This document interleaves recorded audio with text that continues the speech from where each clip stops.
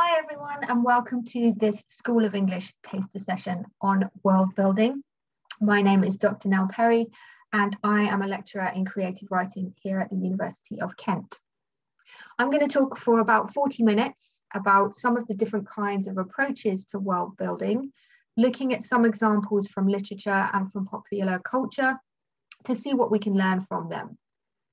I'm going to talk about what to consider when building an imaginary world, whether that world is based in reality or not. So to begin with, world building is a key part of fiction writing. It is, of course, an important part of writing genres like sci-fi and fantasy and speculative fiction like climate fiction and dystopian fiction. But real world fiction also has elements of world building in it, and it's useful to know the ins and outs of how it works in either case. It's useful to know about if you're a fan of graphic novels or video games or RPGs, or if you're interested in getting into writing for film and TV. World building is a really important part of the writing process for these media as well. In short, it's a really useful skill to have in your writing toolbox, no matter what kind of writing you like to do. So what is world building? In short, world building is the detailed development of a fictional world or universe. Sounds easy, right? But there are lots of different elements to consider when building a fictional world, as we shall see. But why do we want to do it? What's the purpose of world building? Well, it enables us to create consistent and believable and organic story worlds for our characters to inhabit. It also creates a deep level of immersion for the reader. It's incredibly satisfying to be drawn into a vast and complex story environment, to develop a detailed knowledge of that environment, and to feel a part of it as a reader. It also adds depth and texture to your story. It transforms what might otherwise feel like a run-of-the-mill human situation, so a rags to riches story, or a voyage and return, or a standard romance, into something much more compelling. And a well-crafted story world will provide almost unlimited opportunities for exploration through multiple different stories and points of view. Think, for instance, of how George R.R. Martin explores the fictional world of Westeros in various different book series, or how the Star Wars franchise explores its fictional universe through a variety of different films and TV series. So how do we go about building a fictional world? There are a couple of different approaches. Firstly, there's the choice between an inside-out and an outside-in approach. An inside-out approach, also known as pantsing, because you're effectively flying by the seat of your pants, so to speak, is where you build the world as you go, as you write. The benefits of this are that it's less work up front. You don't have to design all the histories and the ecosystems and the geographic details before you begin. And it allows for flexibility and surprises along the way. So you can let your characters drive what happens in the story. The drawbacks are that because things aren't clearly designed in advance, things might come across as somewhat less coherent to the reader. It also means that you have to do all of your research on the fly. It potentially increases the possibility of plot holes because you're making things up as you go along. And if you have a great idea halfway into writing your story, you'll need to go back and revise everything that came before it to ensure that the idea doesn't feel like it comes out of nowhere. So more revision may be necessary. Then there's the outside-in approach, where you create the world in detail first and then build the story within it. This is also known as plotting. The benefits of this are that you have a clear sense of the story world before you begin. You'll have a clear sense of where you're going and how your characters will fit within the story world, and you'll have a clear sense of what will and won't work. The drawbacks are that plotting takes time and a lot of work. You'll need to do your research. You might need to create maps. Perhaps you'll want to create a story Bible to outline all of the elements of your story world. And changes can be difficult to implement because everything's more or less set in stone before you begin. Another thing to consider when building your story world is whether you want it to be a real world story or a second world story. A real world story, as the name implies, is set in the real world, but some elements of it are different from our own. They are somehow other. This is common in things like dystopian futures, alternate realities and histories, and parallel universes, for example. Whereas a second world story is set in an entirely different fictional world or universe, with its own histories, its own geographies, and its own cultures. Those histories and cultures can be based on real world ones, but they're presented as distinctly different. Let me give you some examples. First of all, Margaret Atwood's The Handmaid's Tale is an example of a real world building context. It takes place in New England in America, which is a place in the real world, but it's set in the near future. And America is now a totalitarian state called Gilead. The story takes various elements of the real world and it amplifies them. So it amplifies elements of our existing patriarchal society, and a lot of its history mirrors our own. It draws on the real world to create a fictional story world, but it creates elements that don't exist in order to highlight the elements that do. Strict rules of social class and gender are amplified and codified, and there are rigidly enforced social rituals that take place in the story to highlight these heavily gendered real life inequalities. So The Handmaid's Tale is an example of a real world fictional setting. On the other hand, George R.R. Martin's A Song of Ice and Fire is an epic fantasy series set in an entirely fictional world. It is like our own real world in many ways, but it is also explicitly not the same. To create its rich and detailed world history of dynastic wars for the monarchy, George R.R. Martin draws on real world histories and geographies for inspiration.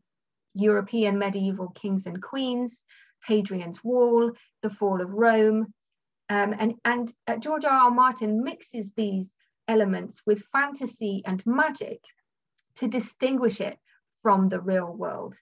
So A Song of Ice and Fire is a second world fictional setting. This brings us to a third set of approaches to world building, hard and soft world building. These terms are not the same as plotting and pantsing that we've already discussed. These are actually terms for two different approaches to plotting. The terms should also be distinguished from hard and soft magic systems, which I'll talk about a little bit later on. And these two terms derive from a writing and world building YouTube channel called Hello Future Me, run by somebody called Tim Hickson, which you should definitely check out if you're interested in world building. And they describe two very different but equally valid approaches to world building. And don't worry, I'll explain the difference between the two using a bunch of well-known examples. So hard world building is characterized by clear and defined rules and explanations. These kinds of world have detailed cultural histories, clearly defined geographies, and complex social systems. Each of these operate according to systems of logic made clear within the story world. In other words, as readers, we are able to know an extraordinary amount of information about the story world. We will likely know hundreds of years of history. We will likely know how each region relates geographically and socio-economically to one another. And these kinds of story worlds are deeply immersive for a reader. They provide enormous amounts of material for us to interpret and engage with. And because of their scale, they are often able to sustain multiple stories. Soft world building, on the other hand, is defined by mystery and enigma. It is defined as much by what is known as by what is not known. A great deal is left up to the imagination of the reader or the viewer, and many elements are left intentionally unexplained. This gives the impression of an implied, vast and unexplored world. Rather than providing all the rich and detailed histories and details, these kinds of worlds leave them open to the imagination, because to explain them in depth would take away an element of their mystery.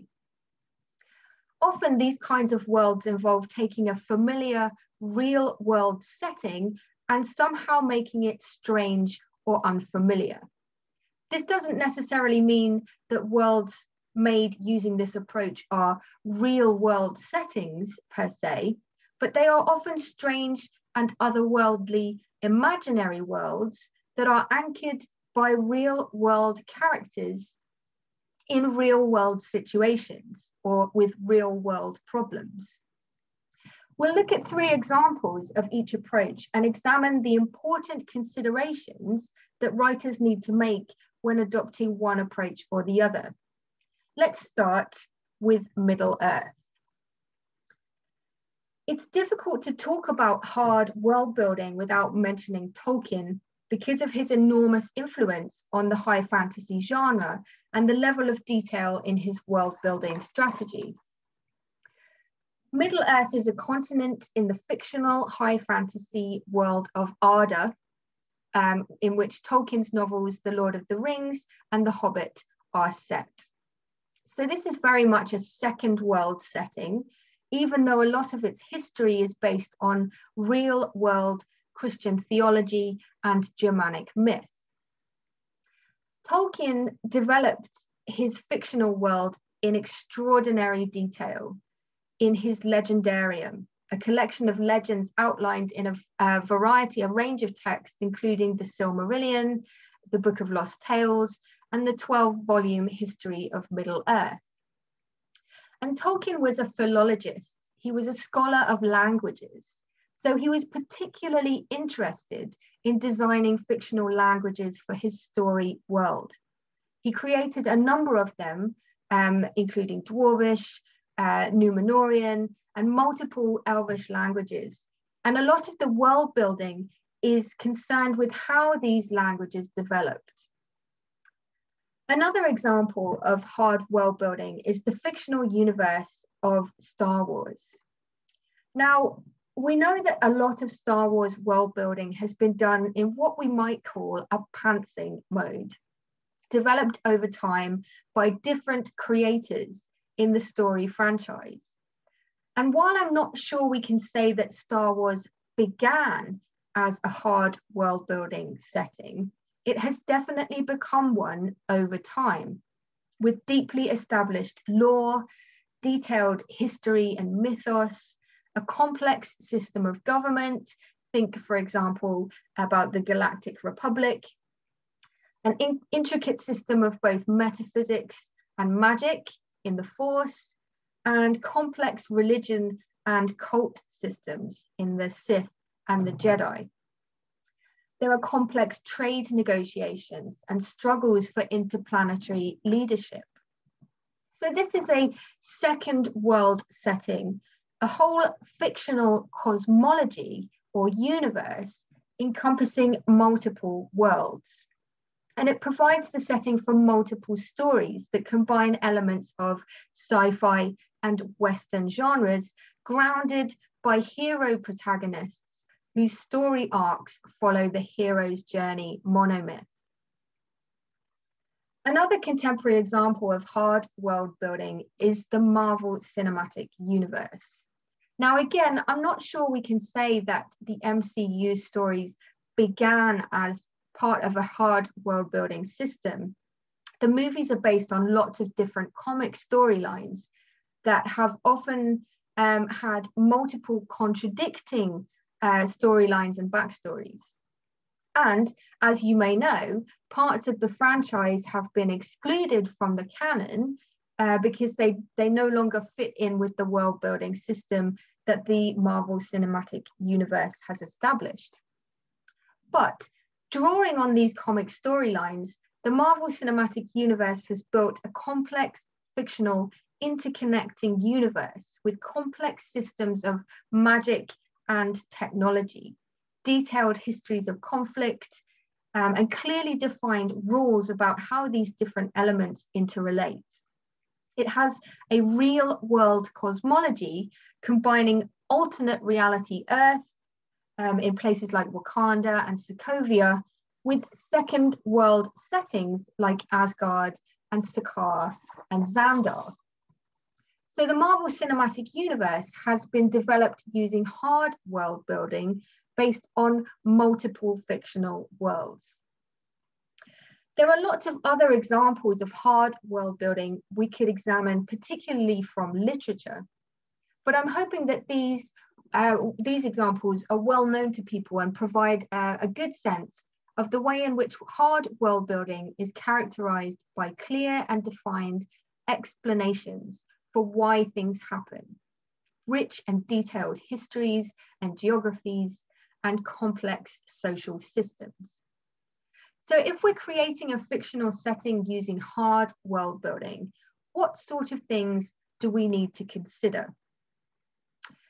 First of all, you'll need to map out and establish the parameters of your fictional world. You'll need to ask some detailed questions like, what is the system of government? What is the landscape like? What is the climate like? What flora and fauna exist? What are the social structures and the institutions and the cultural rituals and so on? There's a lot of work you'll need to do. But when it comes to translating this into a story, you'll need to be wary of dumping all of this information on the reader right at the beginning. You'll need to find subtle ways of drip feeding it to them in ways that don't feel awkward. And you'll have to choose what's really necessary to divulge. What is interesting and important for a reader to know, for instance, and what is just unnecessary detail? Do they really need to know all the ins and outs of a particular trade negotiation, for example, or is it more interesting for them to know who's plotting to kill someone else in the story? In contrast, let's look at some examples of soft world building. Now, unlike hard world building, which is characterized by clear and defined rules, soft world building, as we've already seen, is defined by mystery and enigma. A large amount of the world building is left up to reader imagination or the viewer's imagination in order to imply a vast and unexplored world. Hayao Miyazaki's Studio Ghibli films often employ soft world building to create this kind of fictional setting. My Neighbor Totoro, for example, has a real world setting, an old house in rural Japan, that has magical and otherworldly qualities that remain largely unexplained. The house is inhabited with soot sprites, for instance. The garden is home to small and large spirits, including Totoro. And Totoro travels in a giant cat shaped like a bus. These magical elements are not explained for the audience We're not provided with a detailed system of magic or history to which they belong. The details of how these magical elements relate is left largely up to us as the audience. And in contrast to these magical elements, the story is grounded in real world characters with real world problems. The two children in the story, Satsuki and Mei, are dealing with the illness and hospitalization of their mother and the difficulties of moving to a new home. The problems and complications arising from moving to a new and strange place is also a grounding element in Neil Gaiman's Coraline. But Coraline is also dealing with parents who are too busy to help with these difficulties. In exploring her new home, she encounters a magical door which leads to a parallel world, which includes numerous magical, fantasy, and otherworldly elements. For instance, she encounters an other mother and other father who have buttons for eyes. There are otherworldly parallels of her quirky neighbors, and the local feral cat can talk. These magical elements remain largely unexplained. In the book, there are gestures towards the other mother's supernatural fairy or witch origins, but these are not explained in any great depth or detail. They are, in other words, left up to our imagination. So both Coraline and My Neighbor Totoro are based, at least partially, in a real world setting that has otherworldly elements. Rob Davis's graphic novel series, The Motherless Oven, however, takes place in a dark fantasy second world setting that borrows many real world characteristics. The rigid systems of class, social control, discipline, and government in the graphic novel echo real world systems, but are given otherworldly qualities. People celebrate their death day rather than their birthday. The police force is made up of older people who abuse their positions of authority and lock young people away in jars of liquid for supposed crimes and misdemeanors. And every state in the fictional world enforces rules about how people must live and die. There are limited explanations given for the otherworldly elements of the story. The fact that children make their own parents in The Motherless Oven, the fact that household appliances are gods that sing prophetic songs, or details about the weather control system that causes rain made of knives and laughing wind. We are given some backstory to these elements, but they are never fully explained. And though there is a timeline of the history of the fictional world in the final book of the series, the Book of Forks, it's left deliberately ambiguous, and it raises as many questions as it answers. Like Coraline and My Neighbor Totoro, the Motherless Oven trilogy is grounded in real world characters with real world problems. Not only are the three teenage protagonists negotiating their complex social environments, but they're dealing with issues of mortality and questioning the world that they inhabit. So if we're creating a fictional setting using soft world building, what sort of things do we need to consider? Well, as we've seen in the three examples we've looked at, soft world building is often grounded in real world characters with real problems. This may also be true of hard world building, particularly if you boil the story down to its basics. Think, for instance, of how in Spider-Man, Peter Parker is often figuring out how to negotiate his identity in the context of high school social dynamics. But in hard world building, these real world character problems are often tied up in large scale epic hero stories and or tropes of genre fiction. To begin a soft world building, form or approach, a good rule of thumb is to start with the real world and look for ways to make it strange and otherworldly. Perhaps like in the motherless oven, you might take real world elements and amplify them. Or like in Coraline, create strange parallels with real world elements.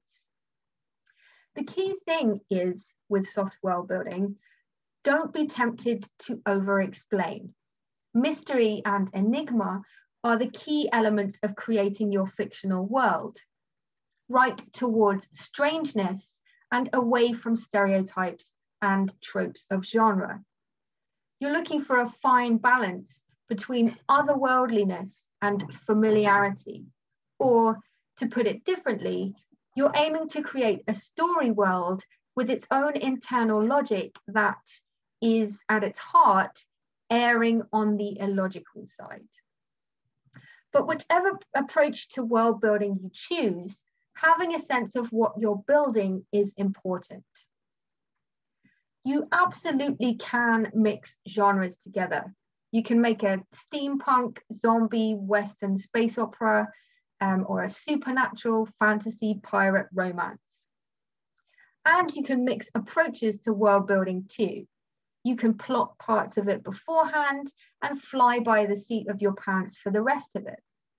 And you can mix hard world building and soft world building elements together, but there are things you'll need to be mindful of. Firstly, mysterious, unexplained elements of soft world building in a fictional world that is otherwise detailed and complex and full of rules may feel inconsistent or come across to readers as a plot hole. Likewise, in reverse, having elements of your story be explained in rigid depth and detail in a fictional world that is otherwise mysterious and otherworldly, as in soft world building, may lose the sense of enigma and mystery that makes it compelling. So it's useful to be clear from the outset what you're going for in your fictional world. Now, before I talk about how to turn your fictional world into a dynamic story, I want to say a thing or two about magic systems, because as with world building, there are two approaches to magic systems in fictional worlds, and it's worth knowing about what differentiates them. Much like hard world building systems, hard magic systems have explicitly stated unbreakable rules about how magic works, which the reader is aware of. These rules are underpinned by logic and reasoning. In hard magic systems, magic can be used occasionally to solve characters' problems, to get them out of sticky situations. And the rules about who can and can't use magic are very clear. In a soft magic system, the rules for magic are ambiguous and undefined. They are left deliberately unclear. Magic is rarely used to solve problems for characters, and there are not the same fixed rules about who can and can't use magic. Now, it's important to emphasize, firstly, that hard and soft magic systems don't necessarily correspond to hard and soft world building systems. You can have a hard world building system with soft magic and vice versa. So for instance, the Marvel Cinematic Universe and Star Wars are examples of hard world building with reasonably hard magic systems, while Lord of the Rings and Game of Thrones are examples of hard world building with soft magic systems. The Harry Potter franchise is a good example of soft world building with a hard magic system, as is Philip Pullman's His Dark Materials series of books. While Hayao Miyazaki's Studio Ghibli films, like My Neighbor Totoro, are an example of soft world building with soft magic systems. And secondly, hard and soft magic systems are not two firm categories. They operate more like a spectrum or a sliding scale with one at either end. the magic system in Star Wars is probably more rigid and firmly established than that in the Marvel Cinematic Universe, for instance. So we could plot all of these examples across the sliding scale from hard to soft magic system. But regardless of whether you choose a hard or soft magic system, fantasy and sci-fi author Brandon Sanderson has some useful rules for using magic in your stories. The first rule states that an author's ability to solve conflict with magic is directly proportional to how well the reader understands said magic, which basically means you should try to avoid using magic as a convenient plot device to get your characters out of trouble. The second rule states that weaknesses, limits, and costs are more interesting than powers, which basically means that the best stories arise from what the magic can't do, because conflict arises from character flaws rather than character strengths. The third rule states that the author should expand on what is already a part of the magic system before something entirely new is added, as this may otherwise entirely change how the magic system fits into the fictional world. This basically means that a few clear and connected magical elements are more believable than lots of disconnected ones, and that you're better off expanding what you've already established before you add something new. And the final rule, numbered 0, is that you should always err on the side of what's awesome, which I think is self-explanatory. So now that we've established which approaches to world building you can take and what your options are for creating systems of magic, how do you turn the fictional world you have built into an engaging story? One thing to consider to ease your readers into your fictional world is to consider having a newcomer point of view character who will operate as the eyes of the reader. It's a more credible way of having complicated elements explained than having big exposition dumps or having things explained to characters who should by rights already know them. As we've already seen, it's also a good rule of thumb to anchor your world with compelling characters who have real world relatable problems. Even at the heart of the most high fantasy or epic space opera is a character who's dealing with something relatable. Luke Skywalker, for instance, just wants to escape his humdrum life on his uncle's farm, which I think we can all relate to. It's also useful to remember that each of your characters will have very different feelings about every aspect and element of your fictional world. They'll have different motivations and ways of seeing things, and they will tell very different stories about the same events. This is where a good deal of the story's conflict will arise, and that conflict will drive your story forward. And finally, be mindful not to reproduce real-world stereotypes within your fictional world. Many fantasy and sci-fi writers, Tolkien is a perfect example of this, have been criticized for reproducing racial or Orientalist stereotypes in order to establish so-called facets of otherness in their world building, or of reproducing gender stereotypes like the damsel in distress trope, or the heartless female assassin trope, or the manic pixie dream girl, with no space for complexity and three-dimensional character facets. So look for ways to circumvent, or better still, to challenge and subvert these stereotypes. Your story will be richer for it.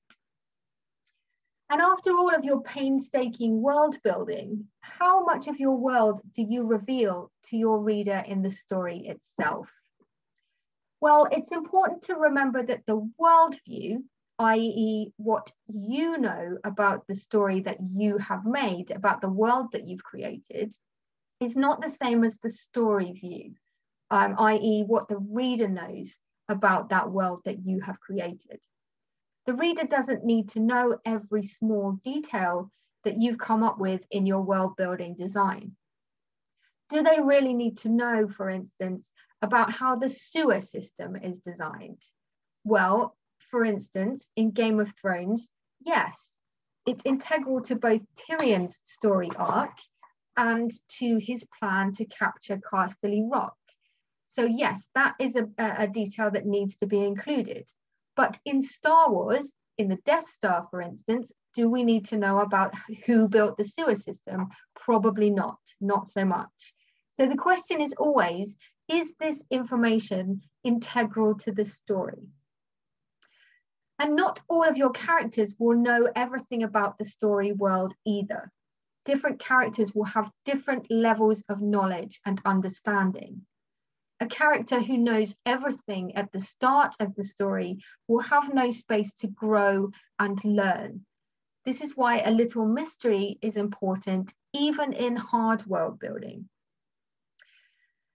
Ernest Hemingway had a theory in his own writing that might be usefully applied to world building. His iceberg theory states that most of the story should remain under the surface, i.e. invisible to the reader, with only about 1/8 of what the writer knows being revealed. This isn't meant to imply that how much you reveal is an exact science. Different amounts will work for different kinds of stories. But it's useful to know that keeping information back is a common practice for all kinds of writers. I'm going to end by signposting some of the optional modules here at Kent that might be of interest if you're passionate about world building. There's the first year module, Other Worlds, Dystopias and Futures, available to literature students, which looks at a range of speculative fiction, including science fiction, climate fiction, and apocalypse fiction, with a critical lens. There's the second year module, Interactive and Immersive Fictions, which is a practical module available to literature students and creative writing students, in which you will work collaboratively in order to explore interactive and immersive writing forms, things like video games, escape room games, alternate reality games, and immersive theatre, among many, many other things. There's the second year creative writing module, Elements of Fiction, in which you'll learn more about the technical elements of fiction writing, things like point of view and plot and characterization. And then there's the third year creative writing module, The Book Project, in which students have the opportunity to self-publish their own book of creative work, whether it's fiction or poetry, and that would give you the opportunity to self-publish your own fantasy or dystopian or sci-fi piece of fiction. So here at Kent, there are a number of opportunities in which you would be able to explore world building even further, whether that be creatively or critically. That's the end of my talk. Thank you very much for listening. I hope you've enjoyed it. If you have any further questions about this topic or about creative writing at Kent, please do get in touch. My email is up on the screen now. I would be very happy to hear from you and very happy to answer any questions you might have. Thank you very much for listening.